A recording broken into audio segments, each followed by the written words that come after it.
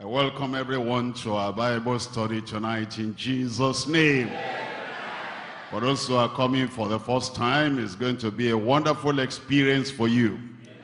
Unforgettable experience. And for those who have been coming before, it's going to be a time of renewal for everyone. Give me a good amen. Let's pray together. Heavenly Father, we thank you for the Bible study. We came to listen to you tonight, for you to reveal your mind, your heart to us. And we're asking, oh Lord, that nobody will miss the revelation you are giving tonight in Jesus' name. We pray that the word will profit everyone, benefit everyone. And we pray we'll never be the same again in Jesus' name. Help us to be wise. Wise about our salvation. Wise about our destiny. Wise about our relationship with you. Help us, Lord, to take your word serious in our hearts in Jesus' name. Use this time to draw us near unto yourself. In Jesus' name we pray. We're looking at John chapter 17 tonight.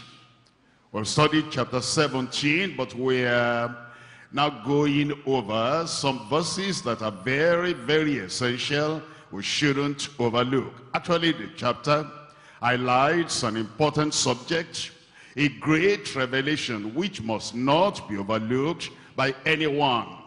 Man is so occupied with things on earth, earthly things, that we forget about heaven and heavenly treasures.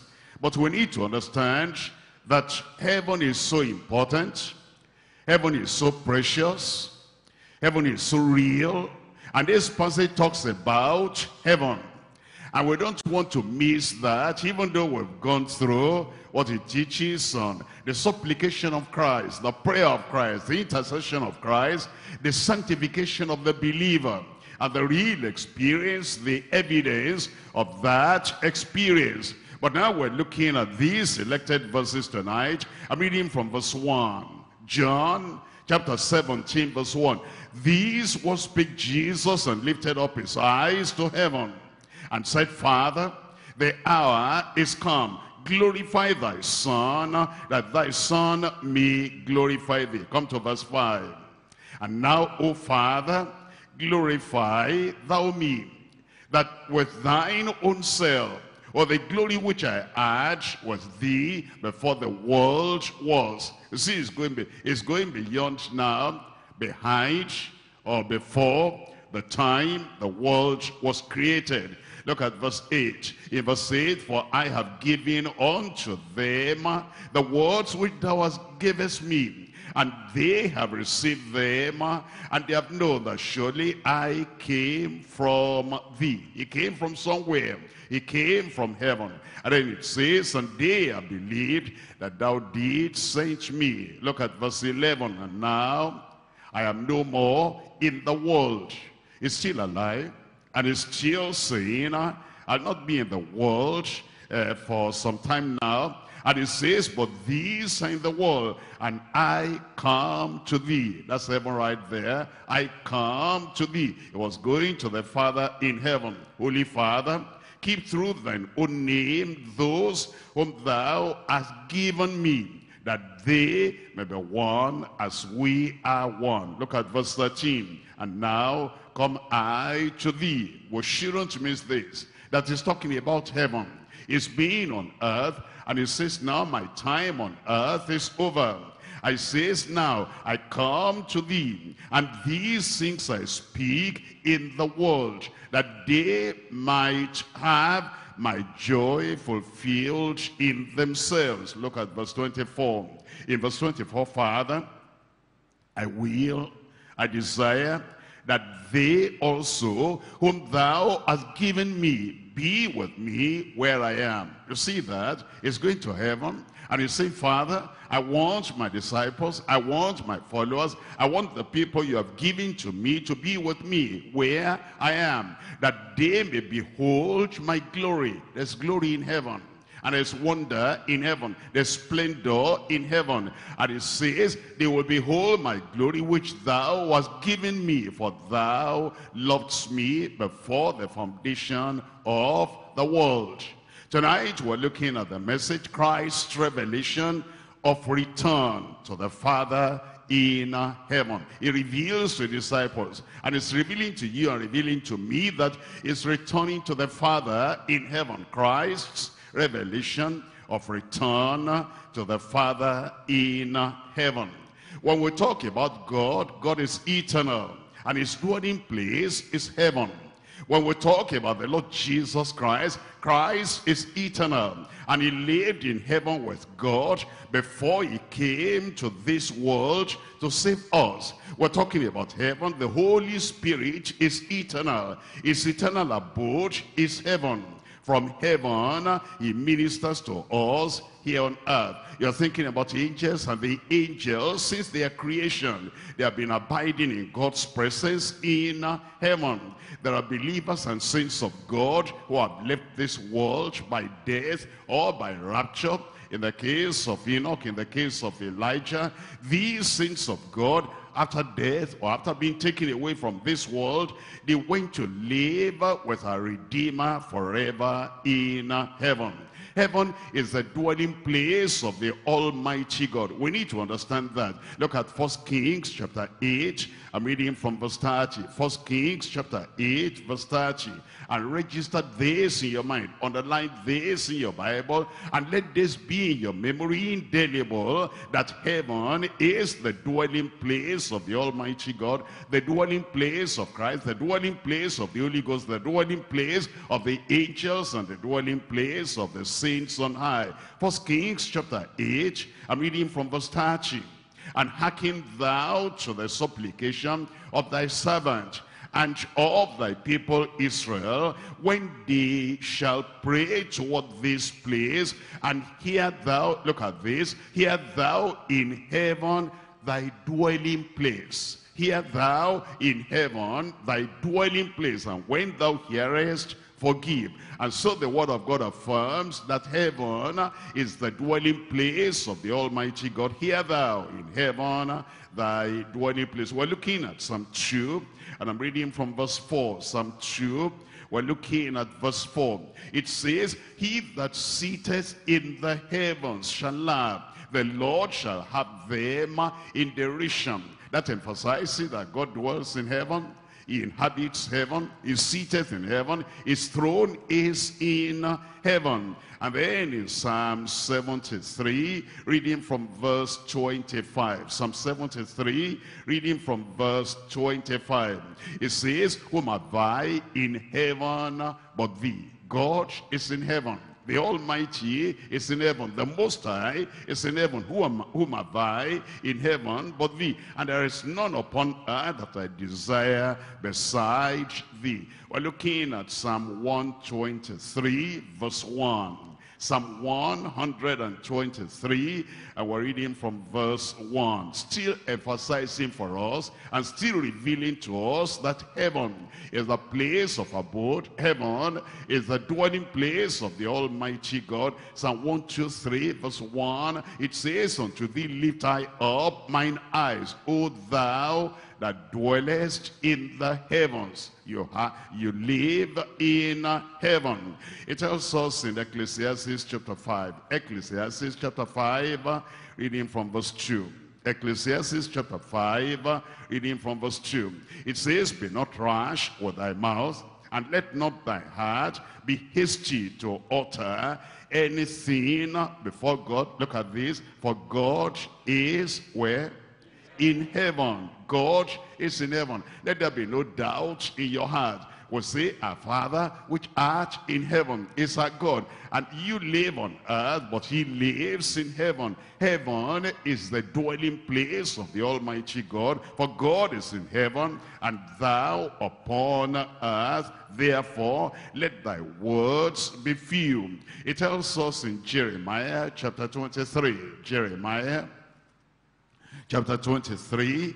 Here we're reading from verse 24. The word of God makes it clear there should be no shadow of doubt in any heart. There is heaven, and that is the place Jesus Christ said he was going. Jeremiah chapter 23 and verse 24. Can any hide himself in secret places that I shall not see, says the Lord? Do not I feel heaven and earth? You see how he brings heaven and earth together. If earth is real, then heaven is real. If earth is a place where people live, then heaven is a place where God and the angels and the saints, where they live. It says, do not I feel heaven and earth, says the Lord. And then we come to the New Testament now. We'll be reading the Old Testament, giving us assurance and giving us revelation. There is a place called heaven. And when a saint of God dies on earth here, he goes to that place that is called heaven. Matthew chapter 6, we're reading from verse 9. Matthew chapter 6, verse 9. After this manner, therefore, pray ye, our Father, which art in heaven. Hallowed be thy name. Jesus gave the assurance that God, the Father, God, our heavenly Father, lives in heaven. Our Father, which art in heaven. We're coming to Acts of the Apostles, chapter 7. Acts of the Apostles, chapter 7. I read from verse 49. Acts chapter 7. Reading from verse 49, look at what it says. Heaven is my throne, and the earth is my footstool. What house will ye build me, says the Lord. God says, heaven is my throne, is my dwelling place, is where I have my majesty, my honor, my glory, my splendor, and that is where I have my throne. Before Stephen died, before Stephen was stoned, while they were discussing with him, look at verse 55 of that Acts chapter 7, verse 55, but he, being full of the Holy Ghost, looked up steadfastly into heaven, and he saw the glory of God. He saw the glory of God. I pray you say the glory of God. And Jesus standing on the right hand of God. He saw God. He saw Jesus, the Savior. Jesus, the Redeemer. Jesus, our Sanctifier. Jesus, the perfect and the final sacrifice. He saw Jesus on the right hand of God. And then he says, and he said, behold, I see the heavens opened, and the Son of Man standing on the right hand of God. Welcome to 2 Corinthians chapter 5.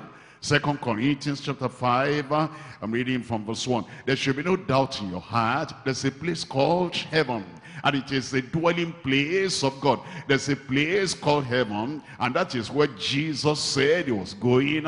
There's a place called heaven. That's the place from where he said, I will send the Holy Ghost, the Comforter, unto you. There's a place called heaven. That's where Abraham, Isaac, and Jacob, where David and the patriarchs of old, where the prophets of old, where they have gone. There's a place called heaven. That's a place he's going to prepare for us as well. In 2 Corinthians chapter 5, I'm reading from verse 1. It says, for we know that if our earthly house of this tabernacle were dissolved, we have a building of God, and house not made with hands, eternal in the heavens. Eternal in the heavens. Talking about heaven, it's not like earth, which will be folded up someday, and which will be burnt up someday, which will be taken out of place someday. But this is eternal. Eternal in the heavens. In verse 2, for in this we groan, earnestly desiring to be closed upon with our house, which is from where? From heaven. And then you come to verse 6. It says, therefore, we're always confident, knowing that once we're at home in the body, when we're still alive, like you are sitting there or standing there tonight, you're at home, your spirit, your soul is at home in the body. We're absent from the Lord. That is, he is in heaven, we on earth, and we're absent from the Lord. Look at this in verse 8. We're confident, I say, and willing rather to be absent from the body and to be present with the Lord. The moment a child of God dies, the moment a saint dies, a righteous man, the moment somebody is born again, when he dies, and his spirit leaves the body, absent from the body, but to be present with the Lord. We come to 2 Corinthians chapter 12, and I read from verse 1. 2 Corinthians chapter 12, reading from verse 1. It is not expedient for me, doubtless, to glory or to boast. I will come to visions and revelations of the Lord. I knew a man in Christ above 14 years, beyond 14 years ago, whether in the body, I cannot tell, or whether out of the body, I cannot tell. God knoweth. Such and one caught up to the third heaven. You see that? Paul the apostle here is saying, I had a revelation. I don't know whether my body and soul and spirit, everything transported to the third heaven, or whether my body was here on earth, and then my spirit, my soul just went up there. But I know that I was caught up to the third heaven. In verse 3, and I knew such a man. He's talking, this is is reporting something about himself, but he's using this kind of language, talking in the third person. And I knew such a man, whether in the body or out of the body, I cannot tell. God knoweth, how he was caught up into paradise. That's another name for heaven. He was caught up into paradise, and he heard unspeakable words, which it is not lawful for a man to utter. That is, like, he didn't have the language to be able to tell the people all the beauties and all the glories of heaven. The place is so beautiful, you'll discover when you get over there. Philippians chapter 3. In Philippians chapter 3, I'm reading from verse 20. Philippians chapter 3, reading from verse 20. It says, for our conversation is in heaven, from whence also we look for the Savior, the Lord Jesus Christ. Our mind is in heaven, our life in heaven, our perspective in heaven, our passion, in our manner of life, citizenship is in heaven. For our conversation, our citizenship is in heaven, from whence also we look for the Savior, the Lord Jesus Christ, who shall change our vile body, that it may be fashioned like unto his glorious body, according to the working whereby he is able even to subdue all things unto himself. He will do it in Jesus' name. Now we come to Hebrews chapter 8. Hebrews chapter 8, look at verse 1 here. Hebrews chapter 8, verse 1. Now, of the things which we have spoken, this is the sum. This is the summary. It says of the things we're revealing, of the things we're learning, of the things we're hearing. This is the sum, the summary. We have such an high priest who is set on the right hand of the throne of the majesty, where in the heavens, from the Old Testament and the New Testament, and from the Gospels, from the epistles, everywhere is telling us there is heaven. Jesus spoke about heaven. The angels spoke about heaven. The apostles and the prophets spoke about heaven. Heaven is a real place.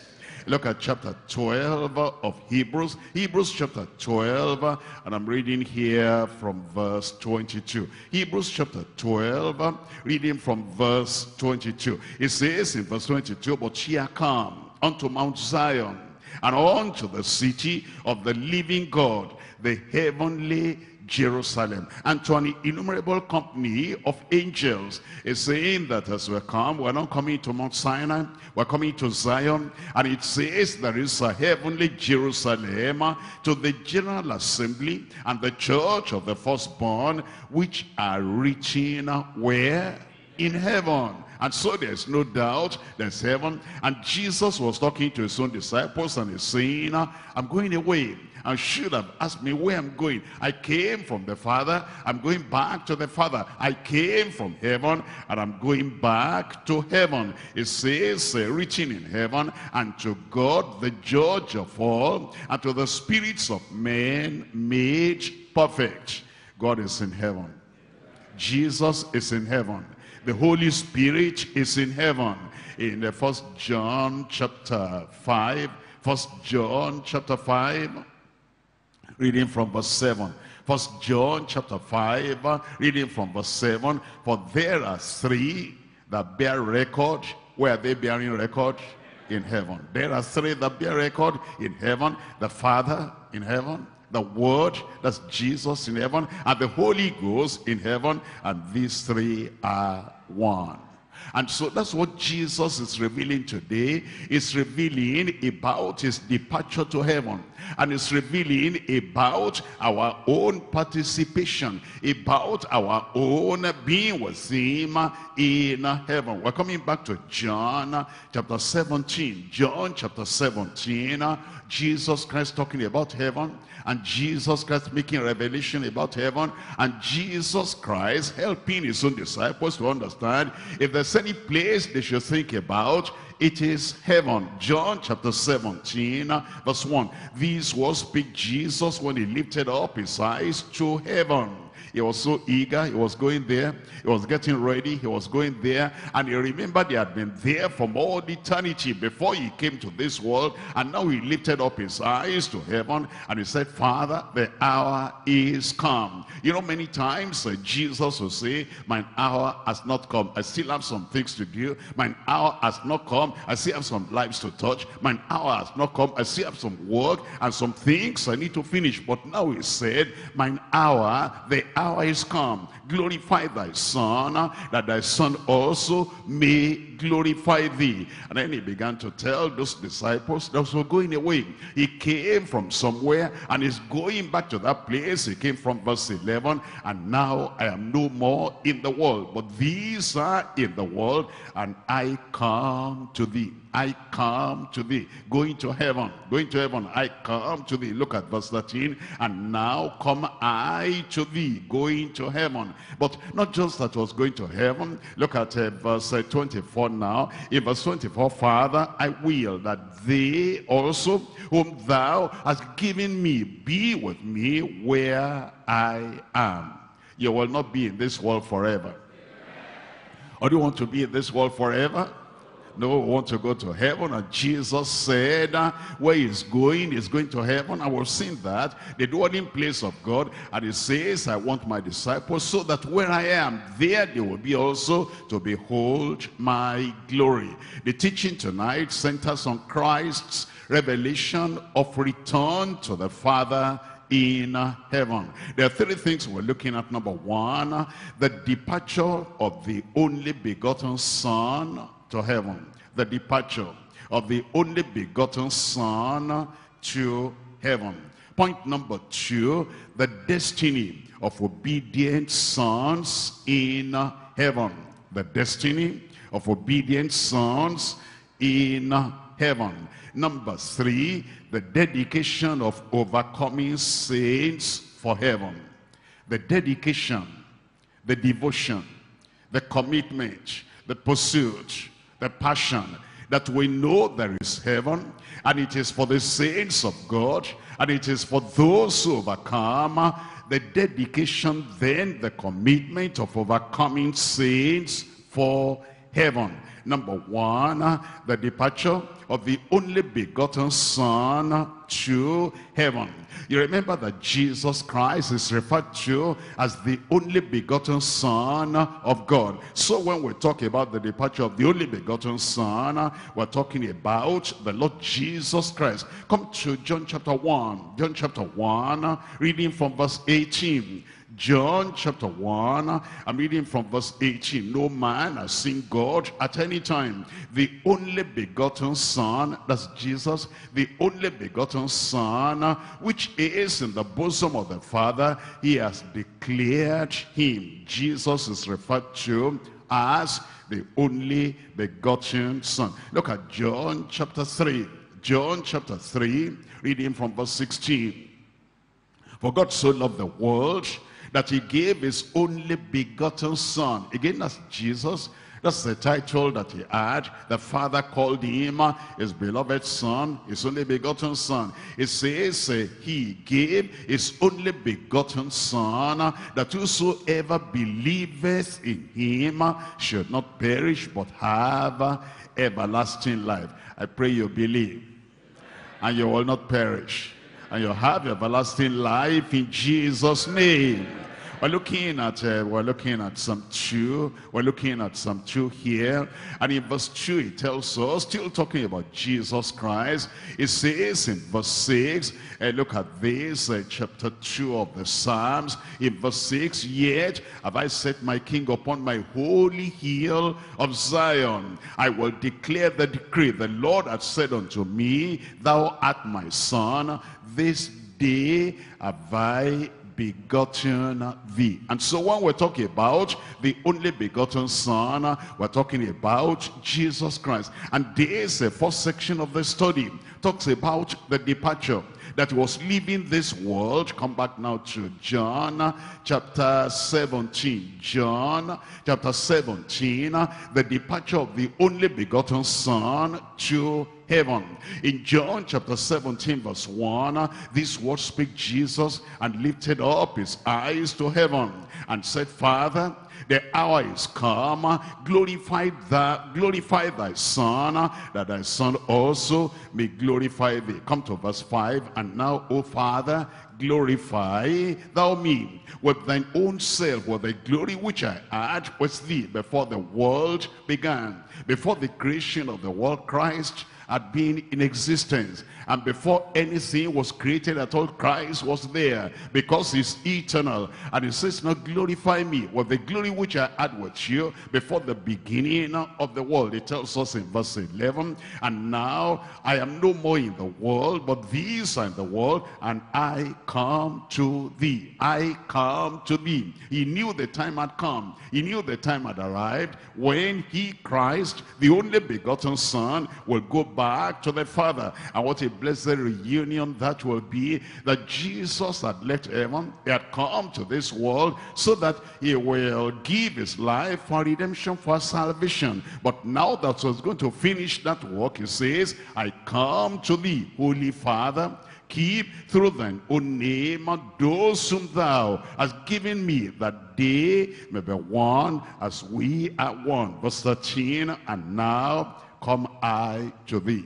Come I to thee. He knew where he was going, and was going to the Father. This wasn't the first time he was saying that he was departing from this world. Come to John chapter 13. John chapter 13, I'm reading from verse 1. It says, now, before the feast of the Passover, when Jesus knew that his hour was come, that he should depart from this world unto the Father. You see that? He knew that his hour had come. And it's wonderful when you can tell the hour has come to leave here and then to go to the next place. He knew that his hour had come, that he would depart out of this world and then go on to the Father. Having loved his own which were in the world, he loved them unto the end. Look at verse 3.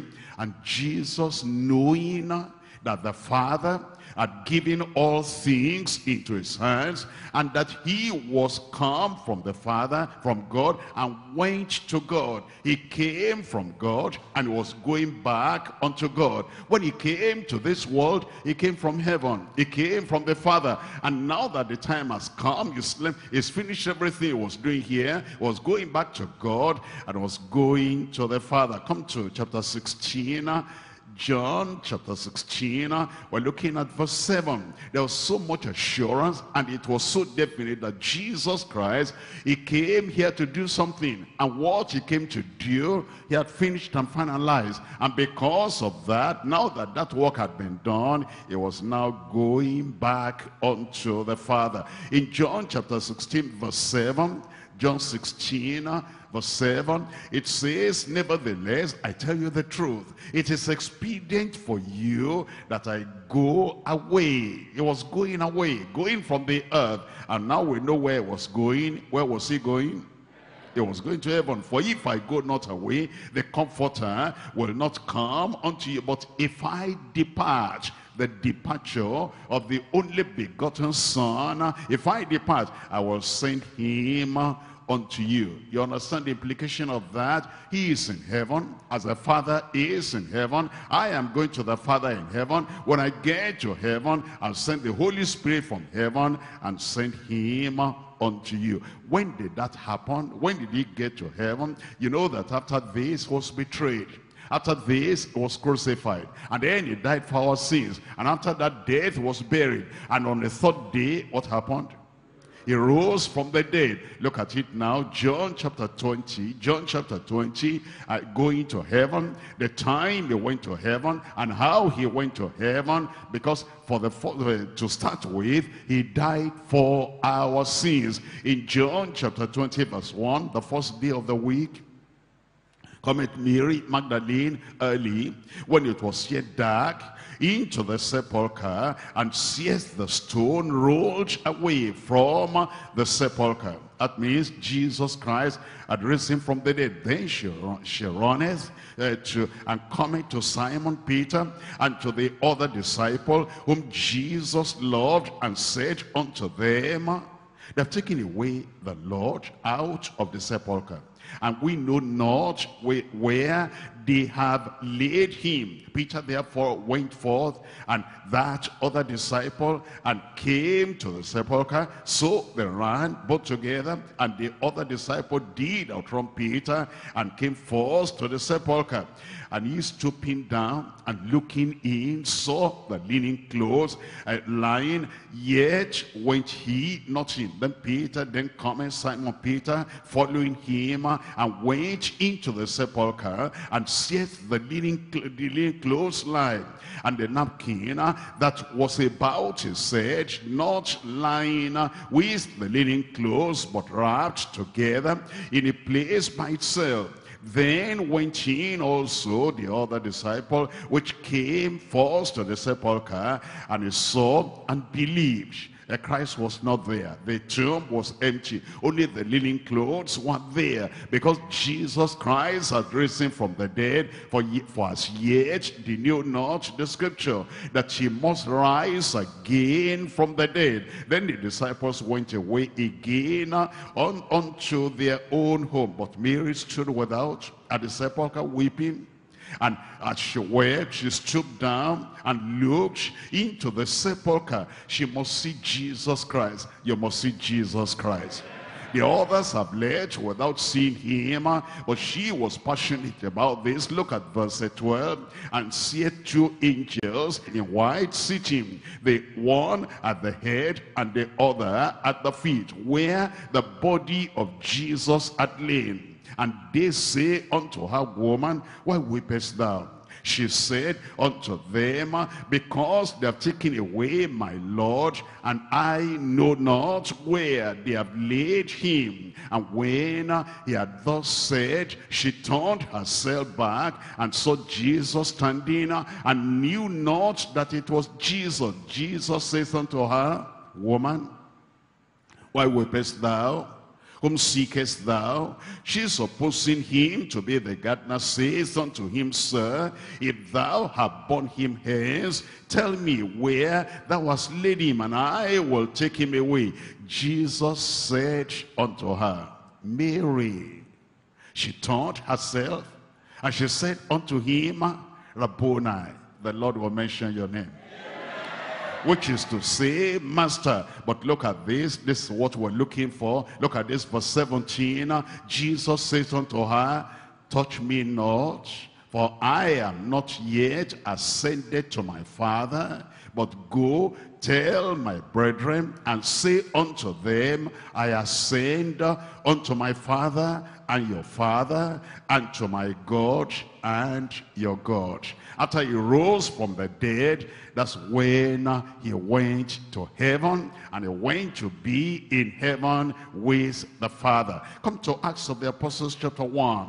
Acts of the Apostles chapter 1, I'm reading here from verse 9. Acts of the Apostles chapter 1, verse 9. And when he had spoken these things, while they beheld, he was taken up, and a cloud received him out of their sight. And while they looked steadfastly toward where? Where did he go? heaven, as he went up, behold, two angels actually, stood by them in white apparel, which also said, Ye men of Galilee, why stand ye gazing up into where? Into heaven. This same Jesus, which is taken from you into where? Into heaven, shall so come in like manner as ye have seen him go into where? Into heaven. The angel said he went to heaven. Jesus said he was going to heaven. Thank God he went to heaven. And he's going to prepare a place for you. And when he has gone and when he has finished preparing the place for you, he will come again. And he will come for you. Okay, he will come for me. He'll come for you in Jesus' name. The Lord Jesus Christ, the only begotten Son of God, came from heaven and was going back to heaven.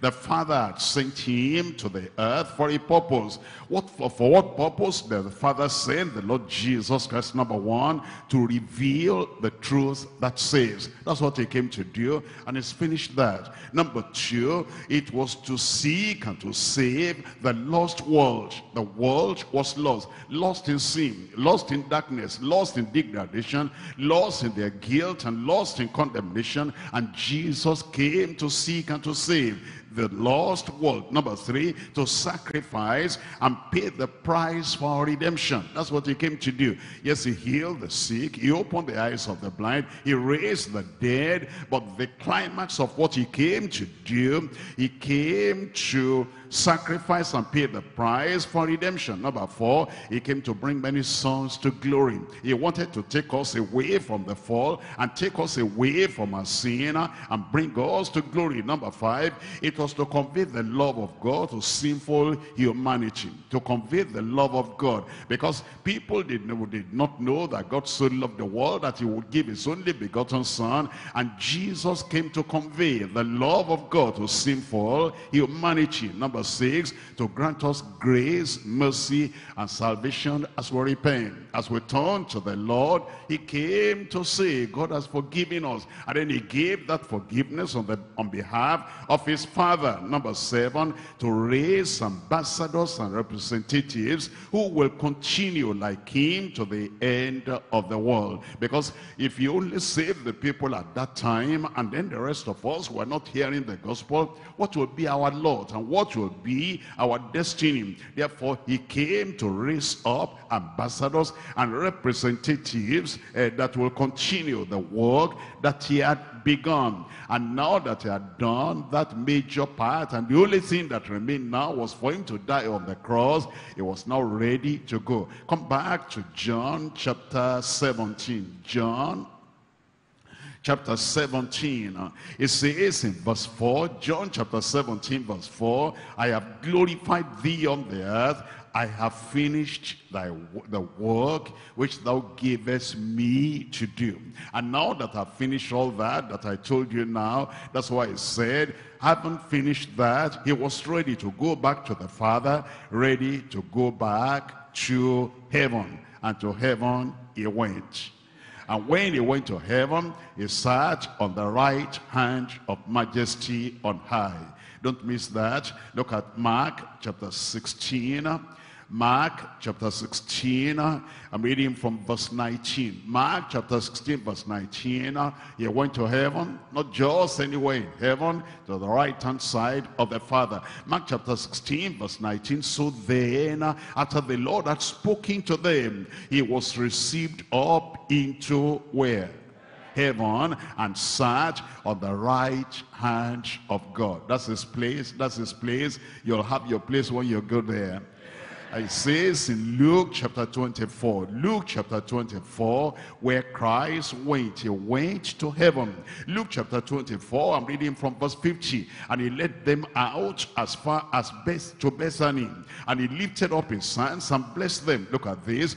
And it came to pass, while he blessed them, he was parted from them and carried where? Up into heaven. Carried up into heaven. And that is where he is now. Hebrews chapter 1. Hebrews chapter 1. Thank God my Jesus is in heaven. My Savior is in heaven. My Redeemer is in heaven. He said that's where he was going and was carried into heaven. Look at Hebrews chapter 1 verse 3. Hebrews chapter 1 verse 3. Who being the brightness of his glory and the express image of his person, and upholding all things by the word of his power, when he had by himself purged our sins, sat down on the right hand of majesty on high. He's in heaven. Chapter 4, Hebrews chapter 4, we're looking at verse 14. Hebrews chapter 4, reading from verse 14. Seeing then that we have a great high priest that is passed into the heavens. We have a great high priest and is passed into the heavens, Jesus, the Son of God. Let us hold fast our profession, because we are going there too. Hebrews chapter 9, verse 24. Hebrews chapter 9, verse 24. For Christ is not entered into the holy places made with hands, which are figures of the true, but into heaven itself. Is entered into heaven itself, now to appear in the presence of God for us. 1 Peter chapter 3, verse 22. 1 Peter chapter 3, verse 22. 1 Peter, which chapter are you looking for? What verse do you want to read? Chapter 3, verse 22. Who is gone into, tell me, heaven. Thank God is in heaven. You cannot miss it. He said he was going to heaven. Where did he go? He got to heaven. And he will give you the grace to get there too. Who is gone into heaven and is on the right hand side, right hand of God. Angels and authorities and powers being made subject unto him. We come to point number 2 now, and we're coming to John chapter 17. John chapter 17 is so uplifting, and it's so wonderful to know and to remember that Jesus is gone into heaven. But then he said something about this heaven, about the place he was going to. Point number 2, the destiny of obedient sons in heaven. The destiny, our destiny is in heaven. Your destiny is in heaven. I can almost picture you entering those pearly gates. I can picture you sitting down by the side of the Lord Jesus Christ. What a wonderful day that will be, that where he is, there you will be also. That's why you are saved. That's why you are born again. And that's why you are sanctified. That's why you are studying the Bible. Who wants to just study the Bible and then know about heaven? And then the time comes and then we are not there. Thank God you'll be there. And thank God I'll be there too. Your joy will not be full if you are there, if I'm not there. And my joy will not be full if I'm there and you are not there. You'll be there, I'll be there. Look at John. John chapter 17, we're looking at verse 24. Father, I will that they also whom thou hast given me be with me where I am. Where is he now? In heaven. It says that those who have given to me and those who have turned away from their sin and they have come to know the Lord as their personal Savior, that they will be with me where I am, that they may behold my glory which thou hast given me, for thou lovedst me before the foundation of the world. And that's not the first time you'll say something like that. Look at this, chapter 12, John chapter 12, we're reading from verse 23. John chapter 12, reading from verse 23. It says, and Jesus answered them, saying, the hour is come, that the Son of Man shall be glorified. Verily, verily, I say unto you, except a corn of wheat fall into the ground and die, it abideth alone. But if it die, it bringeth forth much fruit. Looks like your life is going to be fruitful. Your ministry will be fruitful. And what you do for the Lord will be fruitful in Jesus' name. Look at verse 25. He that loveth his life shall lose it. That is the one that is over protecting his life. I don't want to go there, it's raining. I don't want to go out, the sun is too much. I don't want to go there, it's dark. I don't want to evangelize, I don't want to do anything. He's overprotecting himself. And he says, he that loveth his life, overprotecting himself, shall lose it. And he that hateth his life, the one that says, I'm going to throw out my life for the salvation of humanity in this world, shall keep it unto life eternal. Verse 26, look at, don't miss this one. If any man serve me, who is that? Is he here tonight? If any man, any woman serve me, let him follow me. Look at this. And where I am, there shall also my servant be. See that? It's in heaven. And it says you will be in heaven. It says, there shall my servant be. If any man serve me, him will my Father honor. We're coming to chapter 14. John chapter 14. I'm reading from verse 1. John chapter 14 from verse 1. Let not your heart be troubled. Ye believe in God. Do you believe in God? Believe also in me. Believe on the Lord Jesus Christ. Is your Savior. Is your sanctifier. He is your all in all. He's the one that supplies all your needs spiritually and physically, materially. In my Father's house are many mansions. In my Father's house are many mansions. And it will go around. For all the people who are saved, it will go around.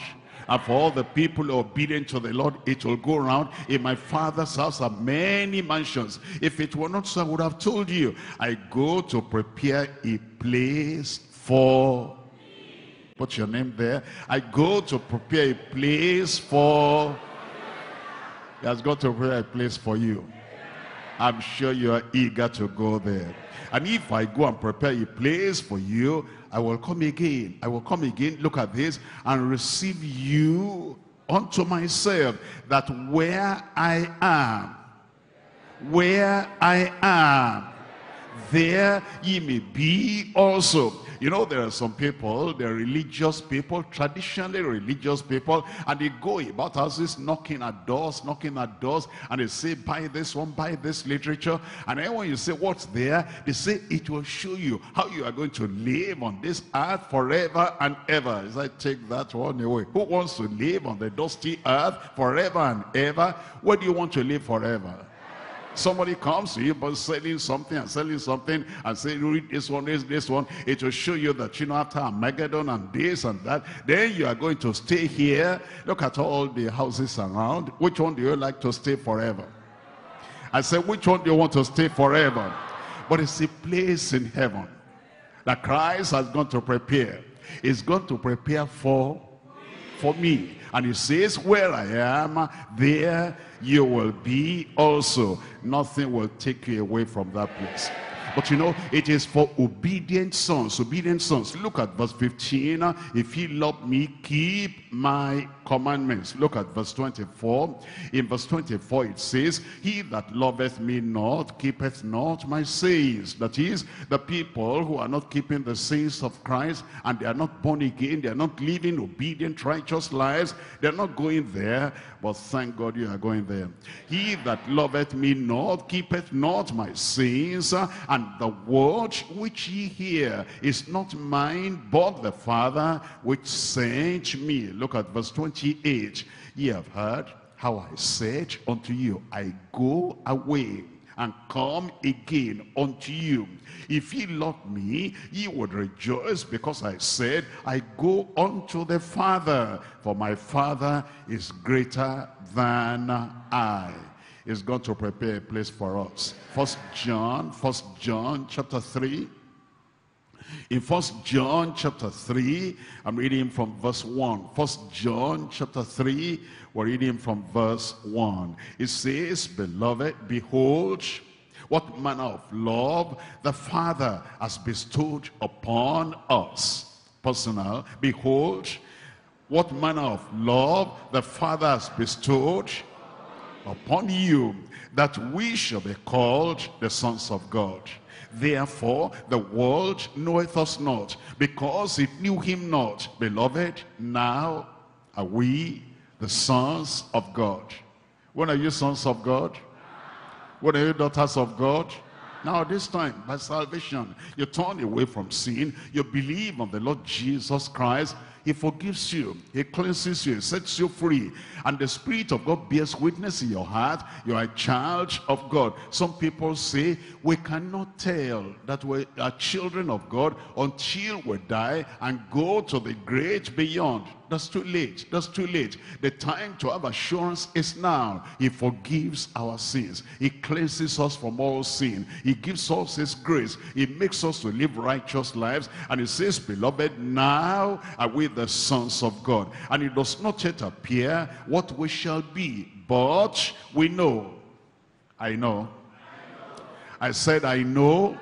There's assurance in salvation. There's assurance in the grace of God. When your sins are forgiven, when he gives you the grace of God, there's assurance. And we know that when he shall appear, we shall be like him. I think these are verses you must make personal. When he shall appear, I shall be like him. When he shall appear, say that again. For we shall see him as he is. Anytime you have trial, anytime you have temptation, anytime you have some confusion, anytime you have some uphill task, and it appears that things are tough and things are hard, and the devil wants to say, look at you now, look at your challenge now, you say, I know things are going to change. Because when he shall appear, think about that, I'm going to be like him. Sister, did you hear that? You're going to be like him. My brother, don't drop your head. Don't be so sorrowful, because it is not the way you are now that you'll be at that time. When he shall appear, you will be like him. The angels will see you and they will rejoice. But look at verse 3, look at verse 3. And every man that has this hope in him, what does he do? Purifieth himself, even as... You know, there are people, they excuse sin, they excuse shortcoming, they excuse, some kind of bad behavior. They say, after all, David did this, forget about that. After all, Abraham told this, forget about that. After all, look at Aaron, look at what he did. But thank God, you are not measured by the purity, by the lifestyle, by the holiness of Aaron or Abraham or David. Who are you measured with? Jesus. Every man that has this hope in him purifieth himself, tell me, even as he is pure. We're coming to this passage now that talks about what we have to be as obedient children. First Peter chapter 1. In First Peter chapter 1, I'm reading from verse 2. First Peter chapter 1, reading from verse 2. Elect according to the foreknowledge of God the Father, through sanctification of the Spirit unto obedience. That's it. That's what he calls us to. That's what he wants us to be, unto obedience and sprinkling of the blood of Jesus Christ. Grace unto you and peace be multiplied. Blessed be the God and Father of our Lord Jesus Christ. Look at this, which according to his abundant mercy has begotten us again, born again, unto a lively hope, by the resurrection of Jesus Christ from the dead, to an inheritance incorruptible, undefiled, and that fadeth not away. Tell me the rest of that verse. Reserved in heaven for you, who are kept by the power of God. He will keep you. He'll keep you faithful, keep you strong. You will not fall. No temptation will come to you that will make you fall. Every temptation that comes, he'll give you the grace, you will overcome. Who are kept by the power of God through faith unto salvation, ready to be revealed in the last time. And look at verse 14. Look at the kind of people he's talking to. It says in verse 14, as what kind of children? What kind of child are you?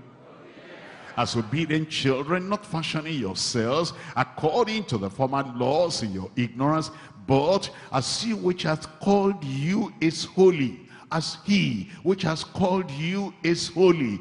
As he himself who has called you is holy, so be ye holy in all manner of conversation, because it is written, tell me, be ye holy, for I am holy. You see, the Father and the Son in heaven desire all true children of God that will be in heaven forever. And the true sons of God and the true daughters of God are born again believers. And these born again believers, number one, they abide in the truth. They're not people that play with lies, and they play with deception, and they play with disobedience, and play with transgression. Number one, they abide in the truth. Number two, they live in the truth. They live in the truth. Truth surrounds them, and truth indwells them. Number three, they obey the truth. These are the sons of God who are expecting that when Christ comes, he'll take them to heaven, and they will live in heaven forever with the Lord. One, abiding in the truth. Truth, living in the truth. Three, obeying the truth that concerns your personal life, and the truth that concerns your marriage, and the truth that concerns the doctrine of the Bible, and the truth that concerns the way you walk, and the truth that concerns righteousness, obedience to the Lord. They are obeying the truth. Number four, they delight in the truth. They rejoice in the truth. They appreciate the truth. They embrace the truth. You see somebody who says, I'm a child of God, but he doesn't like the truth of the Bible, doesn't delight in the truth of the Bible.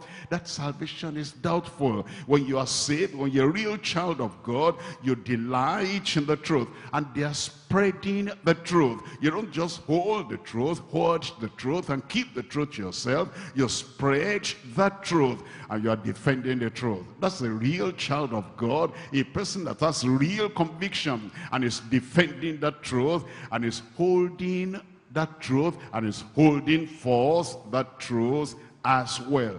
Come to Philippians chapter 2. Philippians chapter 2, I'm reading here from verse 2. Philippians chapter 2, and we're looking at verse 2. It says, fulfill ye my joy, that ye be like-minded, having the same love, being of one accord and of one mind. Let nothing be done through strife and vainglory. These are obedient children of God, but in lowliness of mind, let each esteem other better than themselves. Look not every man on his own things, verse 4, but every man also on the things of others. That he is a real child of God. Is not a self-centered child. Is not a person that is looking at only my advantage, only what I like, only what I want. He wants the profit of others. He wants the advantage of others. He wants the joy of others. In verse 5, let this mind be in you, which was also in Christ Jesus, who being in the form of God, thought it robbery to be equal with God, but he made himself of no reputation. And he's saying that we are to follow the life of Christ. He that has this hope in him purified himself, even as Christ is pure. And how pure was Christ?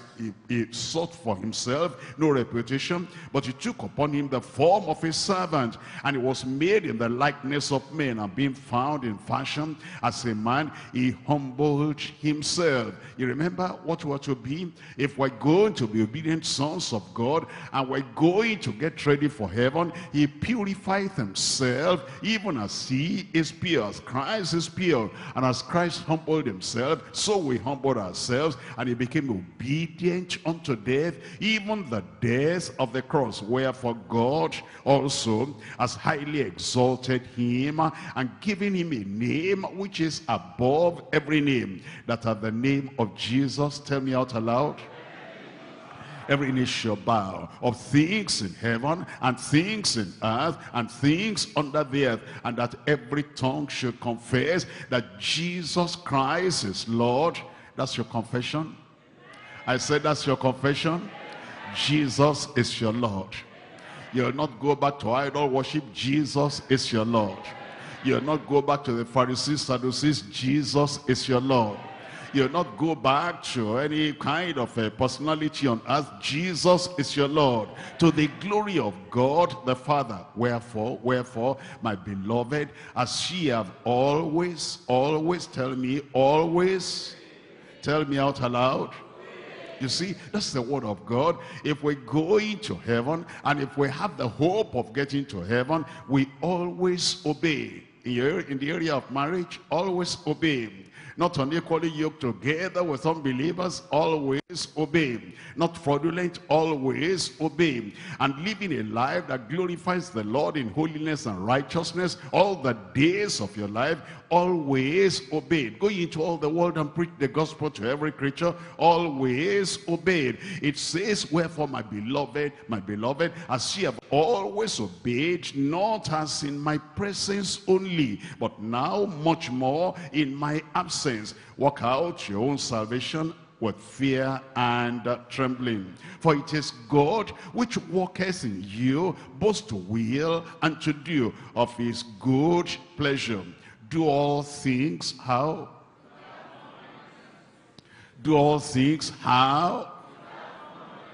Without murmuring and disputing. You know, some people, if the salvation is real, then the life of salvation will flow, and there'll be no friction, and be no kind of a dispute. There'll be no argument. You'll do the things you ought to do joyfully. I'm doing it to the Lord. I'm doing it for the Lord. And because I'm doing it for the Lord, I may do it and sweat. I may do it and, I have to exercise some energy. I may do it and spend money. I may do it and spend some extra time. But I'm happy doing the will of God. And it said, doing all things without, tell me once again, murmurings and disputings. Look at verse 15. That she may be blameless and harmless sons of God. These are the obedient sons is coming forth. These are the obedient sons, and they're going to spend eternity in heaven. It says that she may be blameless and harmless, the sons of God, without rebuke, in the midst of a crooked and perverse nation, among whom ye shine as lights in the world. You will shine. In your office will be different. In your place of work, anywhere you find yourself, you'll be different. Your attitude different, your actions different, your behavior different, your lifestyle different. Look at verse 16. Holding fast the word of life, that I may rejoice in the day of Christ, that I have not run in vain, neither labored in vain. Hebrews chapter 5, these are the people that have the salvation that takes them to heaven, and that salvation, when it takes them to heaven, they'll be there forever and ever. You'll be there forever and ever. We're coming to Hebrews chapter 5. I'm reading from verse 9. Hebrews chapter 5, verse 9. And being made perfect, he became the author of eternal salvation unto all them that do what? Obey him. Obey him. That's salvation. People talk about eternal security. But eternal security is only for those who are obeying the Lord all the time. Not for those who backslide. For those who go back into sin, it says, and being made perfect, he became the author of eternal salvation unto all them that obey him. Nominal believers. Who are nominal believers? Those who are believers by name. They go to church, they have a Bible, they carry the Bible, they sing the songs, they dress somehow like they are dressing the uniform of their church.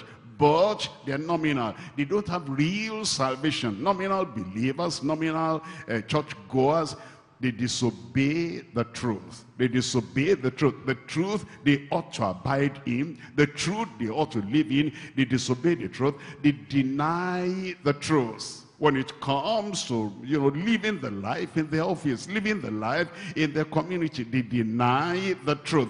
They disregard the truth. Any decision they want to take, anywhere they want to go, anything they want to do, any project they want to carry out, any business they want to carry out, they're only like Christians on Sunday. From Monday to Saturday, they deny the truth. They despise the truth. Despise the truth. When you tell them them according to the word of God. They say, I don't walk by that. I'm looking for money. I don't walk by that. I want to get married. I don't walk by that. I want to, please myself. These people, they are nominal believers. They are nominal churchgoers. They disobey the truth. They deny the truth. And they disregard the truth. They despise the truth. They depart from the truth. They look like Christians when everything is going well.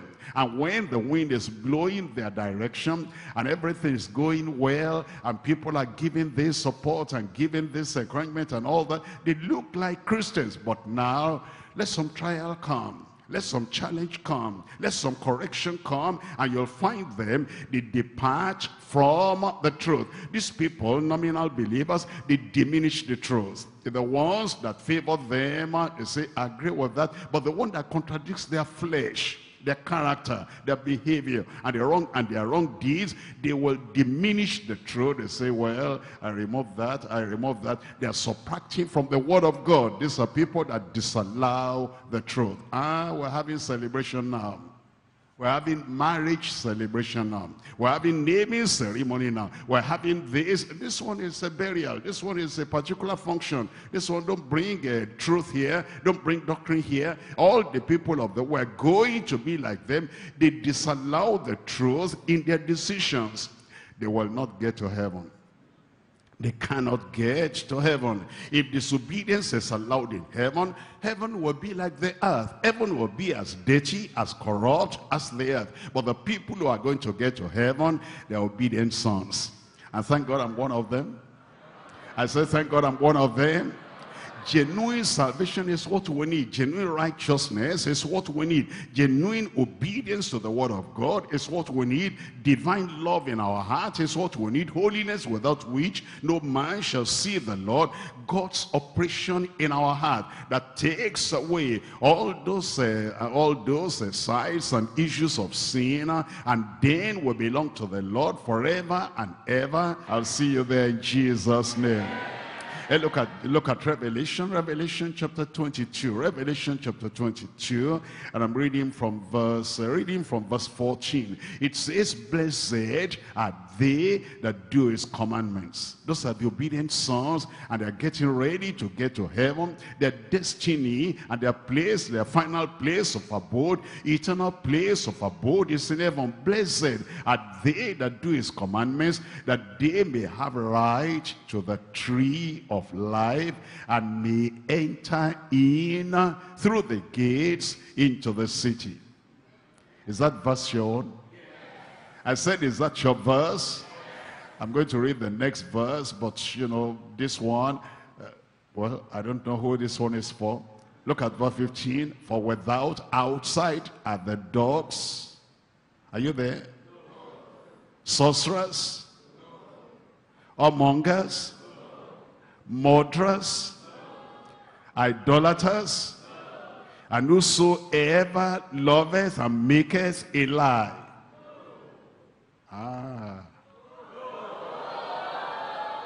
Verse 14, verse 15, where are you? Which is your verse? Look at verse 14. Blessed are they, you are blessed, that do his commandments, that they may have right to the tree of life, and may enter in through the gates into the city. I will be there. Point number 3 now. Point number 3, the dedication of overcoming saints for heaven. Why are we dedicated to the Lord? Why do we dedicate ourselves to the Lord? Because we know it takes that commitment, it takes that continuity, it takes that devotion, and it takes that consecration to get to heaven. A person cannot just accidentally get to heaven. It's not serious, but one day he finds himself in heaven. No, not at all. A person cannot just be walking, roaming about, and he says one day, I will just find myself in heaven one day. No, it's a planned thing. It's a prepared place for those who are prepared to get to heaven. We're coming to John chapter 17, the dedication of overcoming saints for heaven. In John chapter 17, verse 11, and now I am no more in the world, but these are in the world, and I come to thee, Holy Father. Keep through thine own name those whom thou hast given me, that they may be one as we are. While I was with them in the world, I kept them in thy name. Those that thou gavest me, I have kept, and none of them is lost. I pray that none of the people in front of me will be lost. And all just listen tonight, anywhere and everywhere, the grace of God will be abundant in your life. You will not be lost in Jesus' name. Look at verse 12. But the son of perdition. You will not be a son of perdition, that the scripture might be fulfilled. And now come I to thee, and these things I speak in the world, that they might have my joy fulfilled in themselves. I have given them thy word, and the world has hated them, because they are not of the world, even as I am not of the world. I pray not that thou shouldest take them out of the world, but that thou shouldest keep them from the evil. He will keep you. They are not of the world, even as I am not of the world. Sanctify them through thy truth. Thy word is truth. As thou hast sent me into the world, even so have I also sent them into the world. Not to go and commit sin in the world, but to go and convert the people who are in the world. And he says, and for their sakes I sanctify myself, that they also might be sanctified through the truth. Neither pray I for these alone, but for them also which shall believe on me through their word, that they all may be one. As thou, Father, art in me, and I in thee, that they also may be one in us, that the world may believe that thou hast sent me. Through your life, many people in the world will come to believe. And the glory which thou gavest me, I have given them, that they may be one, even as we are one. I in them, and thou in me, that they may be made perfect in one, and that the world may know that thou hast sent me, and hast loved them as thou hast loved me. Look at this verse now. This is your verse. Father, I will that they also, whom thou hast given me, be with me where I am, that they may behold my glory, which thou hast given me, for thou loved me before the foundation of the world. To get to heaven, Jesus Christ has given us what it takes to get to heaven. In John chapter 3, reading from verse 3, John chapter 3, I'm reading from verse 3. It says in verse 3, John chapter 3, Jesus answered and said unto him, Verily, verily, I say unto thee, except a man be born again, he cannot see the kingdom of God. You must be born again. If you are born again, your life will reflect that new birth. If any man be in Christ, is a new creature. Old things are passed away, and behold, all things are become new. Look at verse 5. Jesus answered, Verily, verily, I say unto thee, except a man be born of water, that's the word of God, and the Spirit, that's the Holy Ghost, he cannot enter into the kingdom of God. That which is born of the flesh is flesh, and that which was born of the Spirit is spirit. I pray your life will be spiritual. Look at Psalm 24. Getting to heaven, Psalm 24. There's a dedication. There's a commitment it takes for us to get to heaven. For you, for me, for us to get to heaven. Dedication. Look at chapter 24, Psalm 24, verse 3. Who shall ascend into the hill of the Lord? Or who shall stand in his holy place? This is talking about getting to heaven. He that has, what? Clean hands. He doesn't steal. Clean hands. He doesn't sign something in the office which he shouldn't sign. Clean hands. And he's not committing abortion. Clean hands. He's not involved in killing or destroying anybody. He that has clean hands and a pure heart, purified heart, that means he's sanctified, who has not lifted up his soul unto vanity, nor sworn deceitfully. The Lord will purify you and prepare you for heaven in Jesus' name. Look at Psalm 15. Psalm 15 verse 1. Lord, who shall abide in thy tabernacle? Who shall dwell in thy holy hill? It's talking about high heaven. Who shall dwell in that heavenly place? Look at the qualification here. Look at the commitment. Look at the character. Look at the expectation of the Lord. And look at what the blood of Jesus can do. He that walketh uprightly and walketh, that's in the continuous tense, he walketh righteousness, he speaketh the truth in his heart. These are people getting to heaven, and he backbiteth not with his tongue, nor doeth evil to his neighbor, nor taketh up a reproach against his neighbor, in whose eyes a vile person is contemned. If a person is bad, a person is evil, he doesn't praise the bad person so he can get money, so he can get whatever it is from that person. If a person is unrighteous, he doesn't have partnership with that unrighteous person because he's looking for something. He knows as a vile person is contained, but he honoreth them that fear the Lord. He that sweareth to his own heart and what? Tell me out aloud. And changes not. What does that mean? You've committed your life to the Lord Jesus Christ and say, Lord, I'll follow you to the end. And after you made that decision and you are born again, then there's persecution, and the persecution is hurting and it's terrible. You don't say, well, I didn't know this will come, I didn't know it would be like this. But you say, I've already told the Lord I will serve him to the end, and I will serve him to the end. Somebody there, you'll serve him to the end.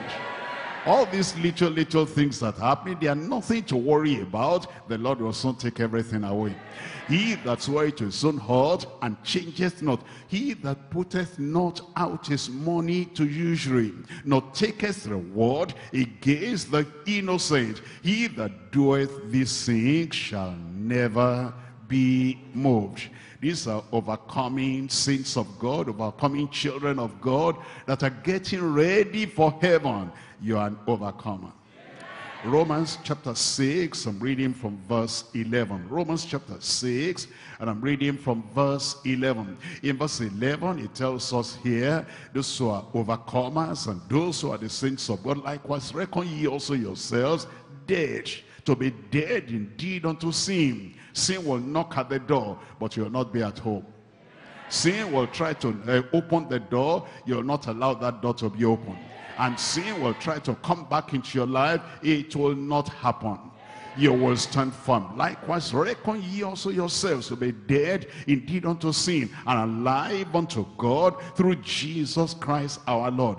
Let not sin therefore reign in your mortal body. You'll stand guard. You'll say, it will not come. It will not happen. Sin will not overcome you. Let not sin therefore reign in your mortal body, that ye should obey it in the laws thereof. Neither yield your members as instruments of unrighteousness unto sin, but yield yourselves unto God as those that are alive from the dead, and your members as instruments of righteousness unto God. For sin shall not have dominion over you. Say that for yourself. Say that again. Look at verse 16. Know ye not that whomsoever ye yield yourselves servants to obey, his servants are to whom ye obey, whether of sin unto death, of obedience unto righteousness. But God be thanked that though ye were the servants of sin, but ye have obeyed from the heart that form of doctrine which was delivered unto you. Verse 18, being made free from sin. Praise the Lord. Being made free from sin. I said, praise the Lord. This is talking about you. He has made you free. He has set you free. The blood has cleansed and washed you clean. You will not be dirty again. Being made free from sin, ye became the servants of righteousness. And let's come to chapter 12, Romans chapter 12. I'm reading from verse 17. Romans chapter 12, verse 17. Recompense to no man evil for evil. That's what brings sin. That's what brings bitterness in the heart. That's what brings hatred. That's what brings hostility again. That's what brings backsliding. They did that to me, I'll do it to them again. You know what that means? You know, they throw a stone at you and then you throw it back to them. But the person you are throwing it back to is a backslider, is a sinner. And then you say, you throw that to me, he throws the second one to you again. You say, you throw that to me, you are going to be like him very soon. And then you throw it back again. He says, so you know how to throw stone. And then he throws to you again. And then he goes back and forth. But if he throws the first stone and you don't reply, I'll say, God forgive you. God bless you. God give you the taste of Calvary. And he thought you'll be angry, but you are not angry. His hands will go down. Because you have overcome. I see overcomers there. You'll overcome in Jesus' name. Look at verse 17. Recompense to no man, no matter who the person is. Recompense to no man evil for evil. Provide things honest in the sight of all men. If possible, if it be possible, as much as it lies in you, live peaceably with how many people? All men. Dearly beloved, avenge not yourselves. This is not your home. This is not your kingdom. Don't walk like they walk. Don't talk like they talk. You are going to heaven. I said you are going to heaven. Dearly beloved, avenge not yourselves, but rather give place unto wrath. For it is written, vengeance is mine, I will repay, says the Lord. Therefore, if thine enemy hunger, you pray, is hungry now, you will die of hunger. God will punish you. Is that what it says you should say? What should you say?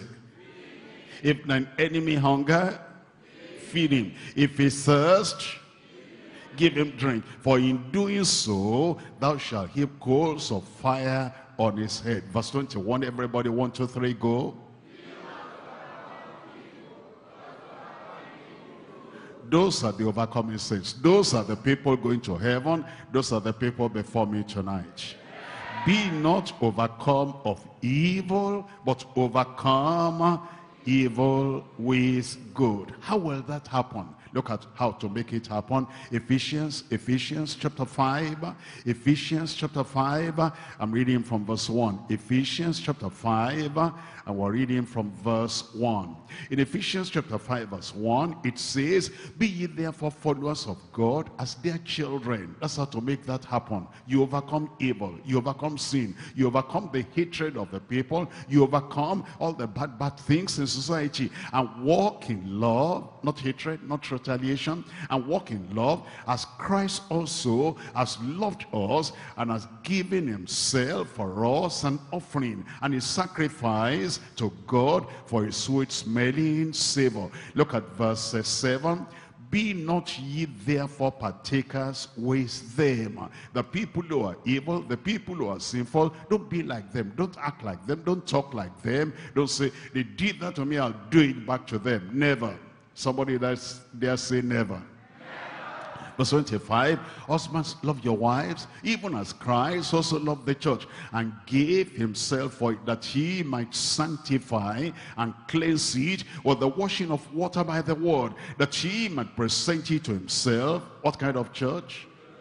A glorious church, not having spot or wrinkle or any such thing, but that it should be holy and without blemish. Those are the overcomers. You'll be an overcomer.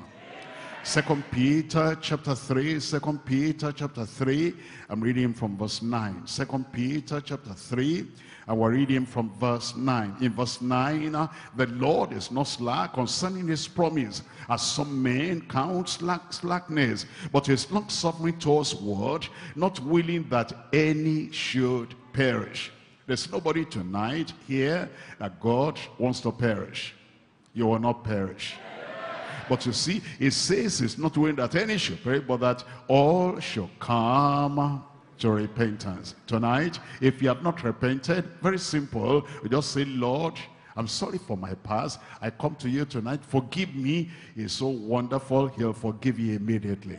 Save me, he will save you immediately. Look at verse 10. But the day of the Lord will come as a thief in the night, in the which the heavens shall pass away with a great noise, and the elements shall melt with fervent heat, and the earth also, and the works therein shall be burnt up. Seeing then that all these things shall be dissolved, what manner of persons ought ye to be in all holy conversation and godliness? All the things people are running after today, that's wood and stone and sand and cement and this and that and currency and money and paper, whatever, everything will be burnt up. And when it is burnt up, where will you be? Thank God, if you are saved, you'll go to heaven.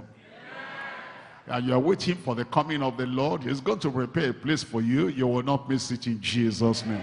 Look at verse 12. Look at verse 12. Looking for and hastening unto the coming of the day of God, wherein the heavens being on fire shall be dissolved, and the elements shall melt with fervent heat. Nevertheless, we, according to his promise, what are you looking for? Look for new heavens and a new earth, wherein dwelleth righteousness. Wherefore, beloved, seeing that ye look for such things, be diligent, that ye may be found of him in peace, without spot and blameless. Verse 17, ye therefore, beloved, seeing ye know these things before, beware lest ye also, being led away with the error of the wicked, fall from your own steadfastness, but grow in grace and in the knowledge of our Lord and Savior Jesus Christ.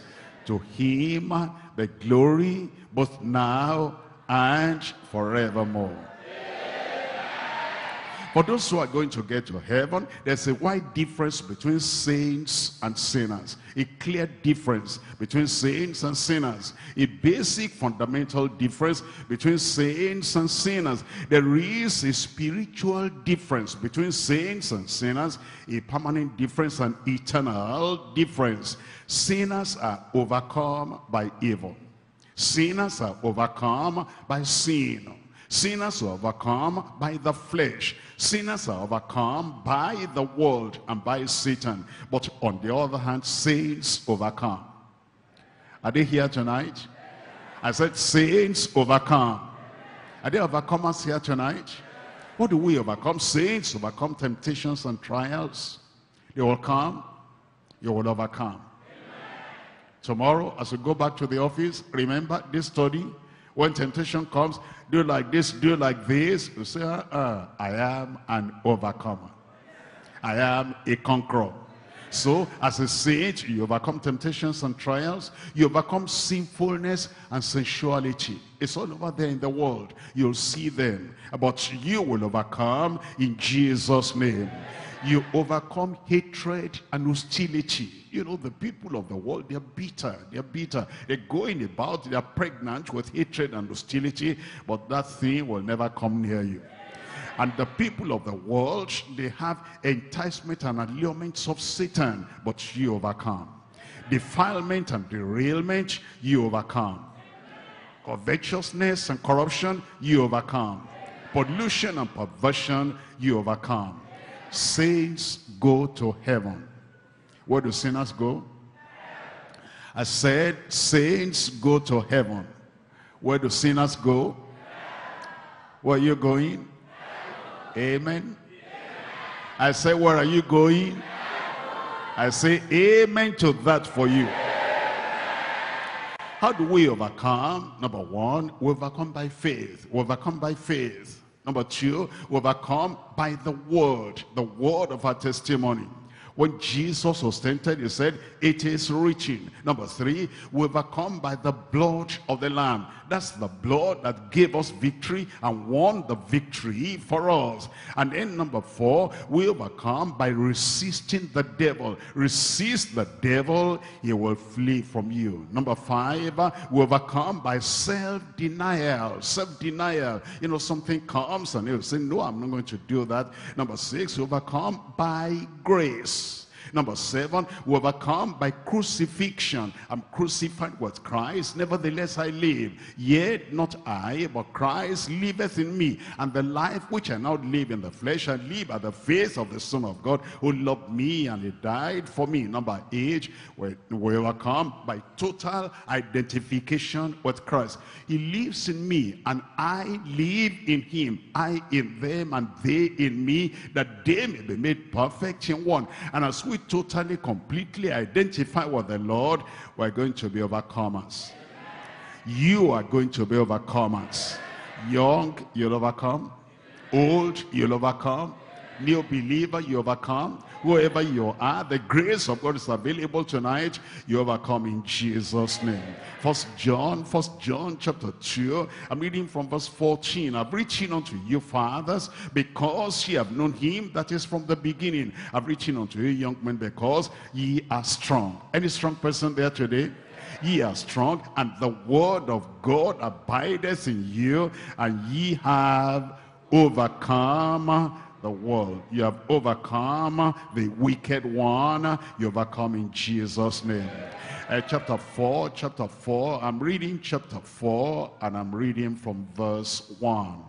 Chapter 4, verse 1. Beloved, believe not every spirit, but try the spirits whether they are of God, because many false prophets are gone into the world. Hereby know ye the Spirit of God. Every spirit that confesses that Jesus Christ is come in the flesh is of God. And every spirit that confesses not that Jesus Christ is come in the flesh is not of God. This is the spirit of the Antichrist, whereof ye have heard that it shall come, even now already is it in the world. Ye are of God. I am of God. Ye are of God, little children, and have overcome them. They come one way, I have overcome them. They come two ways, I have overcome them. They come from the dark, I have overcome them. They come in the day, I have overcome them. Because